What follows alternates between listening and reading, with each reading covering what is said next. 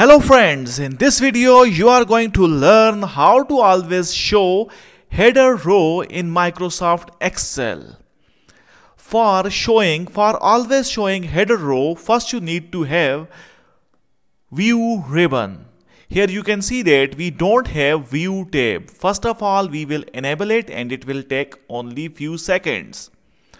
So keep watching the video. First click on file. Then click on options.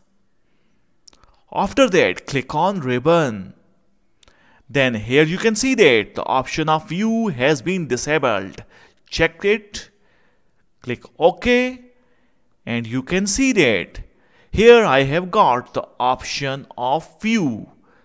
So first you need to select your desired heading row. I want to select this row as my header row. So I will select this whole row. Then I will click on view.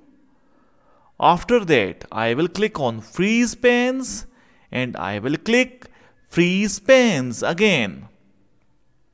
And my row has been made visible. As you can see that I am scrolling down and you can see that my header row is not moving anywhere. So this is how you can always show header row in Microsoft Excel. If this video helps you in any way, please subscribe my channel and hit the like button. Thanks for watching. Thanks for your time. Goodbye.